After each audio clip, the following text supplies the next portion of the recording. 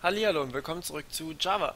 Ja, dieses Mal werden wir passend zu unserem Thema mit Debugging und dem ganzen Zeugs werden wir jetzt hier was zu Exceptions machen. Ihr denkt vielleicht, ihr kennt schon alles über Exceptions, aber zumindest aus meinen Videos habt ihr zumindest noch nicht alle Infos, die ihr brauchen könntet auf diesem Gebiet. Exceptions sind nämlich durchaus auch nützlich, die fliegen uns nicht nur um die Ohren und nerven, sondern man kann damit auch tatsächlich nützliche Sachen machen. Und ja, das möchte ich euch in diesem Video natürlich ein bisschen zeigen. Anfangen werden wir mit dem, was ihr natürlich schon kennt, nämlich dem Try und Catch.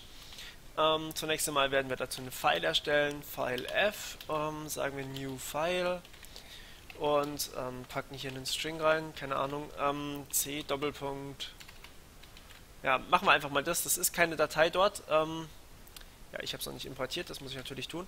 Und warum ich hier zweimal Backslash gemacht habe, ein Backslash muss maskiert werden, da wir sonst natürlich indizieren, dass das nächste Zeichen irgendeine Sonderbedeutung hat. Also Backslash n ist jetzt zum Beispiel Newline und wenn wir das nicht maskieren würden, dann denkt der Compiler, okay, hier kommt ein Sonderzeichen und ja, deswegen muss man sagen, das nächste Zeichen ist kein Sonderzeichen, auch wenn es so aussieht. Genau, deswegen maskiert man das mit einem weiteren Backslash. Okay, ja, und von dieser Datei werden wir jetzt, also es ist natürlich keine Datei, deswegen wird es uns auch irgendwann um die Ohren fliegen. Es ist ja einfach meine C-Datei oder C-Partition, um genau zu sein. Genau. Und ja, jetzt probieren wir hier einfach mal eine f.create_new_file. So, und das kann uns um die Ohren fliegen. Denn wenn das Ganze hier schief läuft, dann wird eine Exception geworfen. Und deswegen gibt es hier zwei Möglichkeiten. Ihr habt wahrscheinlich bisher immer nur die Surround with Try Catch benutzt. Es gibt aber auch die Throws Declaration, die zeige ich euch jetzt gleich noch. Hier zunächst einmal die Try und Catch Möglichkeit. Dabei wird eine Exception, die eventuell bei dieser Methode fliegt, also quasi ein Fehler, der hier passiert, wird aufgefangen und das Programm stürzt nicht direkt ab, wie wir es von zum Beispiel einem Null-Pointer kennen, sondern das Programm läuft weiter und es wird der Fehler ausgegeben, aber das Programm an sich läuft eigentlich weiter. So, dann haben wir natürlich noch die Möglichkeiten, mehrere Exceptions zu fangen. Falls jetzt bei der Create New File noch eine andere Exception fliegt, wir müssen die Klasse kennen. Sprich, wir sagen, okay, wir wissen, dass eine IO-Exception fliegen kann. Wir wissen zum Beispiel aber auch, dass eine Null-Pointer-Exception, Null-Pointer-Exception E fliegen kann. Keine Ahnung, das wird jetzt wahrscheinlich da uns nicht passieren, aber könnte ja mal sein, ne? Kann ja passieren. Okay, und dann wollen wir hier vielleicht auch noch was machen. So, und wenn wir jetzt hier das hier uns angucken, also so kann man mehrere Exceptions auf einmal fangen, indem man sie einfach mit mehreren Catch-Blöcken hintereinander hängt. Ich mag das nicht, wenn das da so komisch aussieht. So, und jetzt haben wir die Möglichkeit, hier auf diese Exception drauf zuzugreifen. Und man kann dann zum Beispiel sagen, wir können hier die Message bekommen, das ist ein String, und der beschreibt uns, was gerade passiert ist, genauer. Get Stack Trace ist das, was wir bisher immer gemacht haben. Da steht dann einfach alles drauf. Da ist natürlich dann auch die Message dabei. Ja, und arg viel mehr brauchen wir hier nicht mehr. Okay, wir können natürlich auch noch den Stack Trace setzen, falls irgendwas passiert ist.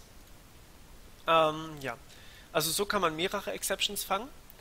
Und man kann dann natürlich auch noch weitere Sachen damit machen, wie zum Beispiel, man kann Code trotzdem ausführen, also falls etwas passiert ist. Also falls jetzt hier eine Exception geflogen ist, wird auf jeden Fall der Finally-Block ausgeführt. Das heißt, hier kann man zum Beispiel, wenn jetzt unser Programm abstürzen würde, weil wir hier eben eine Exception haben, dann können wir hier in diesem Block noch alles sichern und dann wird erst beendet. Also quasi, wir können nicht weiter exekuten, aber der Finally-Block wird immer ausgeführt und also nehmen wir mal an, wir bräuchten dringend diese Datei hier und ja, wir können sie nicht kreieren, dann sagen wir hier im Finally-Block, okay, wir geben dem User eine Message, sysout couldn't create file. Das könnten wir übrigens auch hier oben machen, in dem Catch-Block. Und dann können wir hier einfach exit 0 schreiben. System.exit 0 heißt, glaube ich, genau genommen. System.exit, ja. System.exit 0 und dann gehen wir hier raus, weil wir eben die Datei nicht schreiben konnten und der User wird benachrichtigt. Gut. Es ist schlechter Stil, wenn ihr hier einfach, also ihr könnt natürlich jede Exception fangen, dass es gibt dann natürlich hier einen Error, wenn eine Null Pointer Exception ist, auch eine Exception, das wäre quasi doppelt gefangen, das heißt der Compiler wüsste nicht wo rein. Eine Exception fängt einfach alles auf, aber es ist wie gesagt schlechter Stil, wenn man eigentlich die Exceptions individuell behandeln sollte, falls auch mehrere Exceptions fliegen können. Das heißt, man muss gesondert nach jedem Fehler behandeln, was da gerade passiert ist, damit das Programm auch danach vernünftig weiterlaufen kann. Okay, so jetzt haben wir den Try-and-Catch-Block mal genauer betrachtet. Jetzt haben wir ja gerade vorhin gesehen, dass wir, wenn wir hier einfach nur f.create_new_file, dann kann es auch noch eine zweite Lösungsmöglichkeit geben, nämlich eine Throws Declaration. Deswegen packe ich hier das Ganze mal in eine neue Funktion, die einfach nur als Funktion dasteht und kopiere das ganze Zeug mal darunter, weil ich habe das nicht, also die Main-Funktion kann halt kann throw nicht vertragen, die verträgt es einfach nicht. In der Main-Funktion darf man keine Exception schmeißen, zumindest war es früher mal so.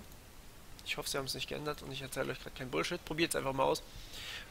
Ja, wir haben jetzt hier automatisch eine Throws IO Exception.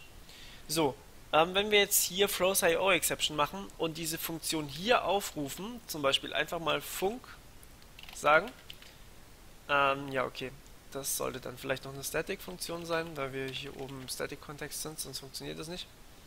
Dann haben wir hier den Fehler und müssen hier erst surrounden. Hier kann ja theoretisch die Exception fliegen, aber dann geht diese Funktion, wenn hier eine Exception fliegt, geht diese Funktion einfach raus und schmeißt selber diese IO-Exception einfach weiter. Das heißt, die schmeißt dann einfach diese Exception an die aufrufende Funktion. Sprich, wir müssen hier den Try-and-Catch-Block anwenden oder hier auch nochmal eine Throws Declaration machen. Irgendwo muss halt gefangen werden. Und der Fehler muss behandelt werden, aber sagen wir mal, wir haben mehrere Möglichkeiten, eine Datei zu initialisieren. Es ist natürlich sinnvoll, wenn wir hier überall unsere Dateien für jede Art, diese Datei zu initialisieren, eine neue Funktion haben und dann schauen wir einfach immer, okay, hat die gerade geschmissen? Wenn ja, dann müssen wir es auf die andere Weise initialisieren und probieren es dann halt nochmal neu. Aber wenn sie nicht geschmissen hat, können wir die Datei benutzen. Das heißt, wir können hier tatsächlich überall diese IO-Exceptions beziehungsweise generell die Exceptions weiterleiten, die da passieren. Wir können aber auch selber irgendwelche Exceptions schmeißen. Sagen wir mal hier, ja, wir wissen, dass wir hier if error, wir wissen, dass hier gerade was schief gelaufen ist. Das kann irgendwas sein, zum Beispiel irgendwelche Parameter sind nicht richtig oder was auch immer. Das gibt es ja oft genug. Und dann wollen wir natürlich einfach eine Exception schmeißen und sagen nicht, wir geben einen Boolean zurück, der uns dann sagt, ob das funktioniert hat oder nicht, wenn wir gleichzeitig noch zu diesem Boolean dazu noch einen weiteren Datentyp zurückgeben müssten. Das wäre dann natürlich problematisch, weil wir können ja nur eine Sache auf einmal zurückgeben. Und dazu gibt es eben diese Exceptions und deswegen sagen wir hier einfach throw new IO Exception zum Beispiel. Na komm, IO Exception und fertig. So, und somit schmeißen wir hier selbstständig eine IO Exception, wenn hier eben dieser Error aufgetreten ist. Und dann muss natürlich hier wieder überall Entschuldigung. Ja, da muss eben hier oben wieder durchgeloopt werden, also was wir dann eben hier für Exceptions bekommen, muss dann hier abgefangen werden. Genau. Ja, so kann man eben selbstständig irgendwelche Exceptions schmeißen. Und die letzte Möglichkeit, was ich euch jetzt in diesem Tutorial noch zeigen möchte, ist, wie man seine eigenen Exceptions, das Wort ist furchtbar, kreiert. Und dazu habe ich jetzt hier mal schon eine Klasse vorbereitet, nämlich hier die Custom Exception. Und wir extenden die jetzt ganz einfach und sagen hier, upsala, extend Exception und haben schon unsere eigene Exception kreiert, quasi. Jetzt können wir hier natürlich noch ein paar andere Sachen machen, wie zum Beispiel, wir könnten hier einen Wert eingeben, einen String, einen eigenen String, der uns genau beschreibt, was gerade passiert ist, oder von mir aus auch ein Enum oder was auch immer, ein Integer, was passiert ist. Und Data, keine Ahnung. Und jetzt können wir natürlich hier, wenn wir diese Exception schmeißen, können wir sagen, throw, wir kreieren uns hier erstmal eine neue Exception, und zwar eine Custom Exception. Custom Exception e gleich new Custom Exception. Wir sagen dann hier e.data gleich 25 und nein, besser 42. Und dann sagen wir hier throw e statt einfach new exception. Und dann können wir hier, wo wir die Funktion aufrufen, können wir surround with try and catch machen. Wir wissen hier, dass eine IO-Exception fliegen kann. Wir müssen eigentlich noch deklarieren, dass das eine weitere Exception ist. Deswegen sagen wir hier noch, muss meine Maus hin, Komma, Custom Exception und schon sind wir gut dabei. Ja, perfekt. Wir wollen hier natürlich auch noch einen weiteren Catch-Block kreieren und hier können wir dann tatsächlich auf diese Custom Exception drauf zugreifen. Deswegen ist es auch sinnvoll, wenn wir das Ganze wirklich getrennt machen für jede Exception, sprich auf die Custom Exception, die wir hier haben, können wir jetzt nachschauen e.data und dann können wir das zum Beispiel ausgeben oder was auch immer. Einfach ein Sysout damit machen, genau, e.data und wir wissen dann genau, was passiert ist und können damit sogar vielleicht noch weiterarbeiten, was wir dann machen müssen. Ja, also so schmeißt man mehrere Exceptions in einer Methode. Es könnte ja eine IO-Exception fliegen oder eine Custom Exception und so fängt man die dann eben auf. Und das hier ist quasi unsere eigene Exception. Wir können hier aber weiterhin noch drauf zugreifen, denn wir haben ja Extended, können wir immer noch sagen e.getStackTrace können wir immer noch aufrufen. Weil das ist schon von Throwable implementiert worden. Throwable ist sozusagen das Interface, das ganz oben steht. Ja, cool. Also manche Architekturen sind tatsächlich so aufgebaut, dass wenn ein Fehler fliegt, dass dann direkt eine Exception fliegt und man muss halt einfach überall auffangen, wo man jetzt die Methode oder das Ergebnis der Methode weiter verwendet. Manche geben dann lieber null zurück.